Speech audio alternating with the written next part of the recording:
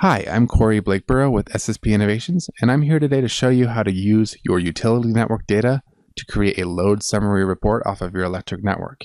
Keep in mind as we go through this that you can use this functionality to analyze your data in a lot of different ways, all geared toward keeping your networks healthy. So some exciting news here. We're going to be running this demo in the new Beta 1 release of the utility network, and we're going to run off of published services as well. So right now we're viewing the entire electric network. So we want to analyze one specific circuit, and that's modeled as a subnetwork here in the utility network data model. So the first thing that we want to do here is find our circuit breaker. We're going to use the out-of-the-box Select by Attributes tool to find it in this demo. We're going to specify the circuit breaker as the layer name. And here in the expression, we're going to add a where clause.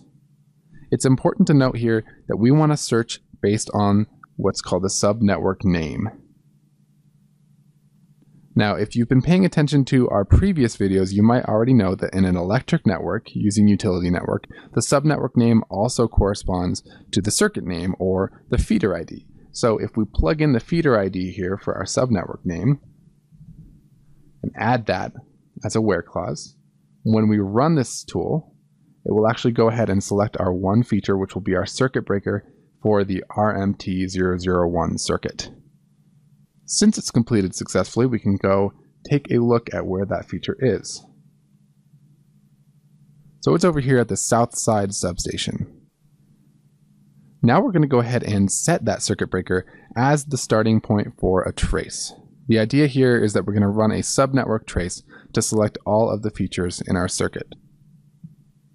So in order to run the trace, we're going to have to set our starting trace location. So we'll go over here to our trace locations pane. From here, we're going to load our selected features in. That'll populate our circuit breaker here as a starting point. We're going to change the terminal from source to load. That's indicating that we're going to trace from the load side of the circuit breaker instead of the source side. And we're going to run our geoprocessing tool. So we have a specific model built out already to kind of simplify some components of the subnetwork trace. So we can just hit it, click run, and it'll specify the necessary parameters in the back end for an electric trace. Saves us a little bit of time. We'll go ahead and hit run here.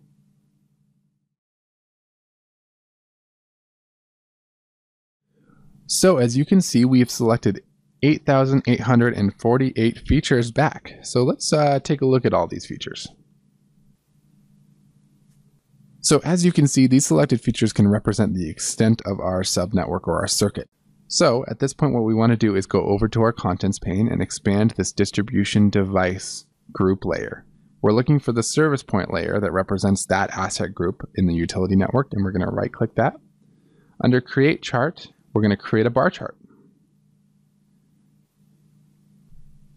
So over here in our chart panel, we want to create a load summary report. So we're going to go ahead and choose the category based on that criteria. So we're going to select phases normal as our category. Aggregation of count works exactly for what we need. So pretty much everything there is as we need it to be. So after we enter in all of our variables here, you can see that a chart actually has already been populated for us, showing us the counts of each service point grouped by their phase. This is exactly what we want for our load summary report. We can do a couple extra things with it at this point. If we go back over here to our chart pane, in the general tab, you can change a couple of different aspects of the chart. So I'm going to go ahead and call it the load summary report.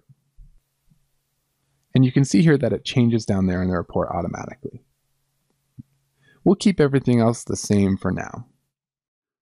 Now I have my load summary report ready and available for use within ArcGIS Pro. It's worth mentioning that you can also export this report to an image file to do things like print or email or anything you need to do with that analysis. So it's worth noting that the charting functionality that we used here today is not necessarily specific to a utility network. It's actually usable throughout ArcGIS Pro.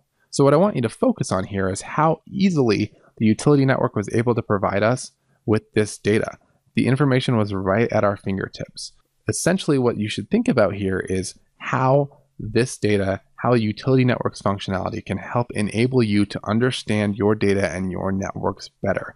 Hopefully that helps. Thank you guys for watching, and I'll see you next time.